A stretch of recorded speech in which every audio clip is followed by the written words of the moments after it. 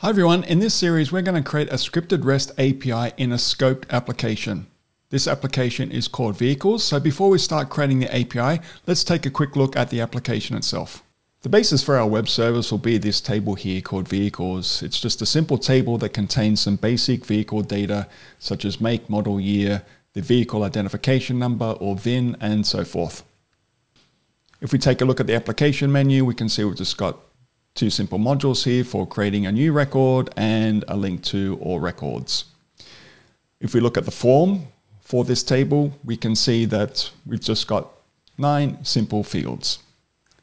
If we switch over to Studio, we've got our table here for vehicles. And then over here, we've got 3 basic roles that we're going to be using, mainly the integration role for our demonstrations.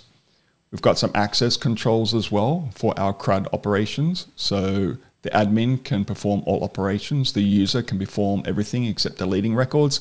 And at the moment, the integration role has not been assigned yet to any access control, but we're going to change that later.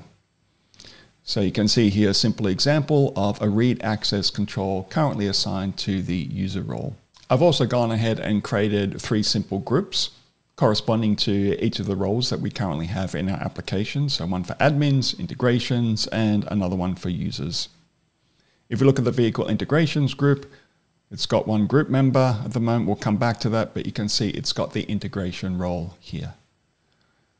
This group member, I've created 3 corresponding users as well. So here we've got the vehicle integration user. It's a member of the vehicle integration group with the vehicle integration role.